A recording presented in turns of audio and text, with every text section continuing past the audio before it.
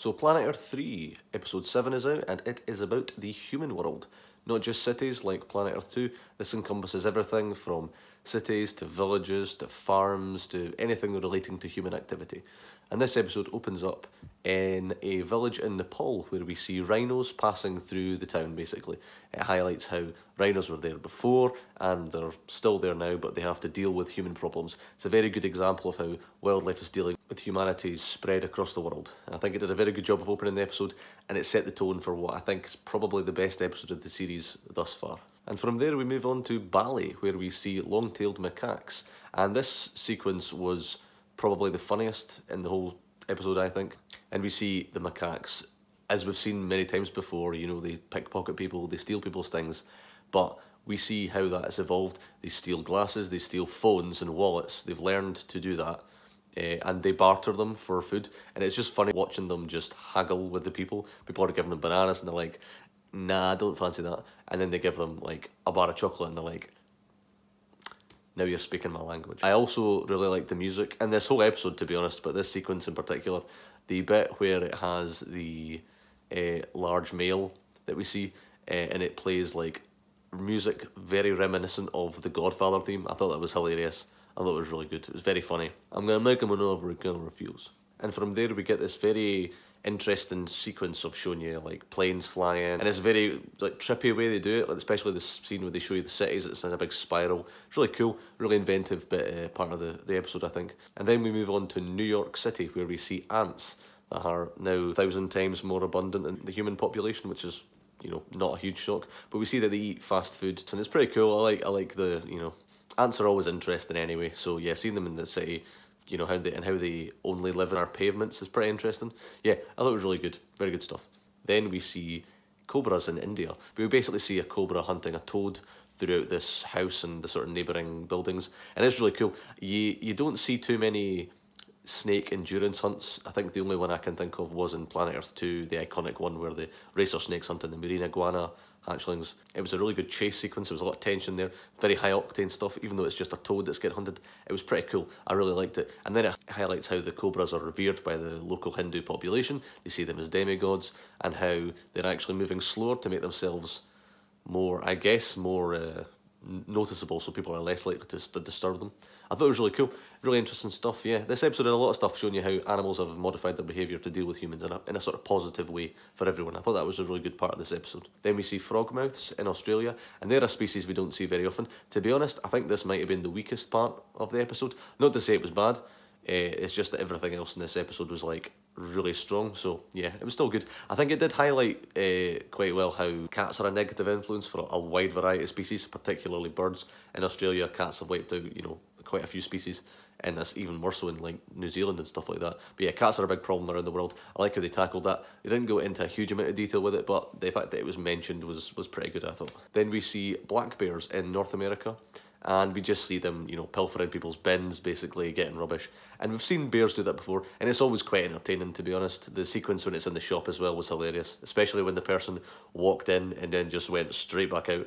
Great stuff, loved it. We also see humpback whales in British Columbia, just off Vancouver Island, where we see how fish stocks have plummeted because of human activity. This is the part of the episode where we get into the negatives of human activity. But we see the humpback whales have actually managed to sort of bypass this. They'll change their feeding techniques. This one male's done this, where it'll have its mouth open for a large period of time to let the fish come in, thinking they're in a safe place, and then trapping them shut. Also, it talked about how whale feces has so much iron in it. It's really good for the phytoplankton, which in turn soaks up carbon, which helps with climate change.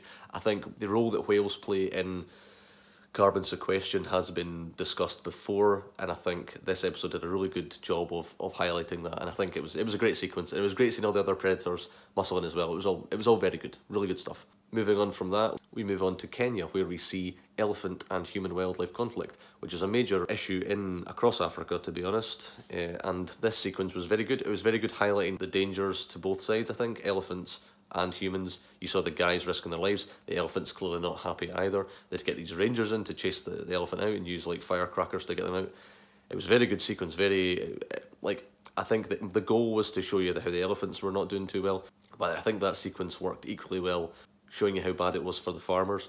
Yeah, I really like that bit. I think elephants have featured quite a lot in the series, but every time they've been in it, it's been a great sequence. Then we see locusts in North Africa. Now, locusts, like snow leopards, have appeared in every Planet Earth series, and it kind of feels obligatory. I'm not saying it's the best locust swarm I've ever seen, but it still continues to highlight how bad locust plagues are, and how basically we create this great habitat for them, and of course they take advantage of it, and their numbers explode, and then it's bad for us, you know. So I think it does a good job of showing you how we have created our own worst enemy in a way. Agriculture gets a lot of discussion after that. We see how humans have allowed the same handful of species that we feed on, like cattle, chickens, to just proliferate. They take up most of the vertebrate life on land. And then we also see how the Amazon's getting destroyed. Pretty harrowing stuff. We see sloths. I mean, sloths are a good, cute animal that everyone likes, so it's good to show them and them getting rehomed when the Amazon's getting destroyed. I think they probably could have gone more into the destruction of the Amazon, but I think the episode was already pretty packed, so I didn't have a huge issue with that. And then it talked about various techniques in farming, how to improve things, how we should switch to a more plant-based lifestyle, which of course we all know.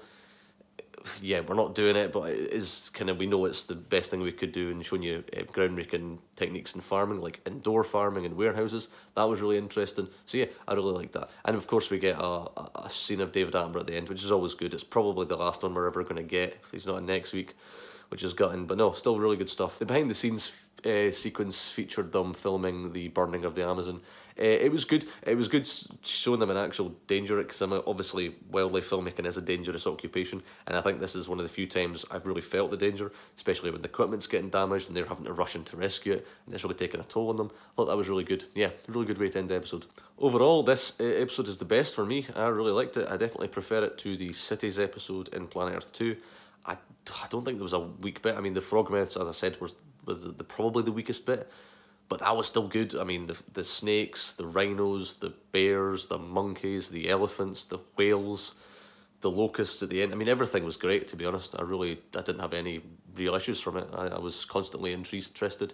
I also liked how it wasn't just doom and gloom. It was kind of showing you how animals have learned to adapt to us being there, and I think that, because I think that is, you know, it's still a series that's showing you animal behaviour rather than just having an environmental message. So I think that was also an important thing they did, whilst also talking about how, you know, we are causing problems for the natural world. I think it was a very good balance of that.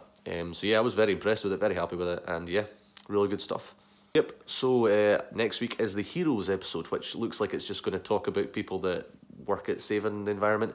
If you like this, feel free to like, subscribe, comment. Let me know what you thought of this episode. Did you like it as much as I did? Did you think it was interesting? What was your favourite bit? Have you thought, what's been your favourite episode so far? Next week's the last one, so what am I going to do after that?